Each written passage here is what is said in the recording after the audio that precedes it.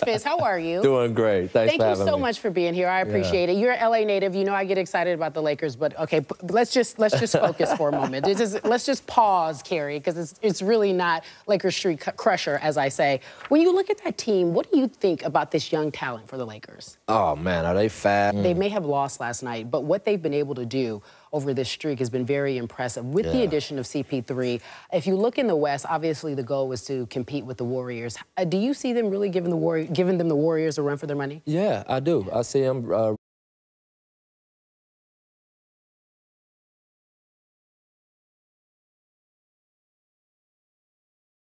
You know, and that's when we made our turnaround in Miami, was right after Christmas. You're right, you're right. Let me not rook them.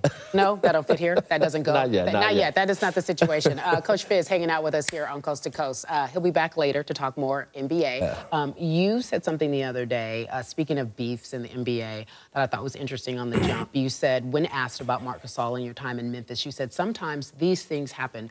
Players and coaches just don't get along. Looking back at that situation, specifically your time in Memphis, would you have done anything differently?